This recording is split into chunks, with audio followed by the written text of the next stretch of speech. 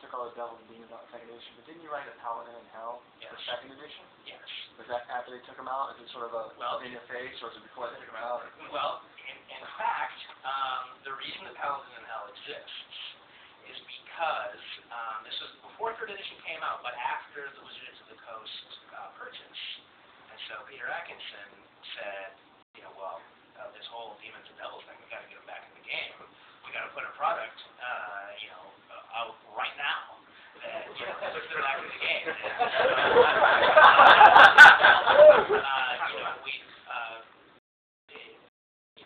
I remembered from first edition that great illustration in the player's handbook of a paladin in hell fighting. One guy is on this precipice and he's fighting all these devils, and that always kind of stuck with me as sort of the ultimate, the end that every paladin secretly wants.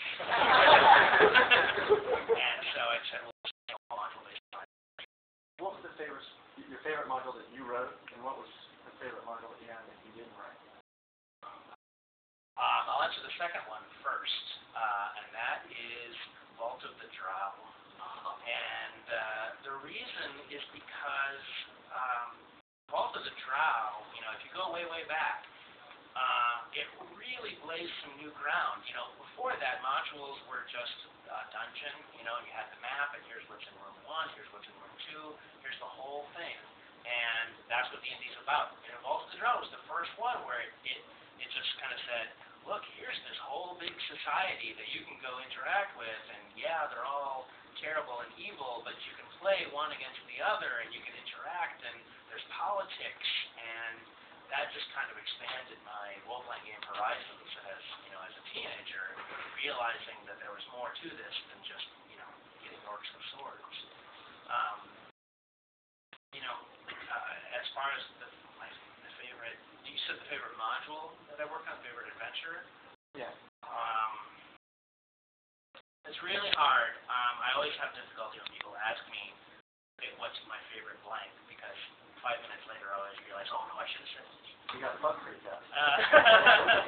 That's true. I guess I'm going to say Dead Gods, which is an adventure that came out from Planescape. And it was the adventure that brought Orcus back. After they killed him off. Yeah, I got it. I was wondering if you have a favorite book or movie, like a recent one that you've read or seen that you would recommend. Well, as far as movies go, I absolutely loved Stardust.